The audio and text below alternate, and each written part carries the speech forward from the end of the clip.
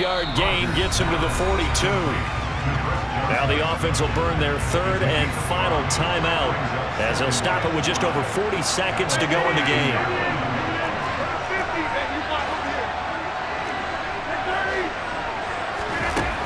Now Rodgers.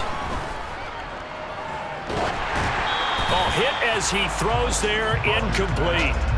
How about the call to come with the blitz there in this situation? And some of those calls happen just because of what they do on offense. So when they send out a number of people in the pattern, sometimes they just make a change on defense. Say, okay, we'll come after you instead.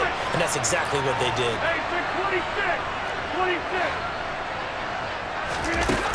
Again, they'll throw with Rodgers. Got a man, it's Jerry Rice. And this is going to be another first down as the tackle's going to be made at the Rams' 35. That third down conversion good for 23. So out on the field now, Graham Gano in a big spot. This from 52 and this for the win.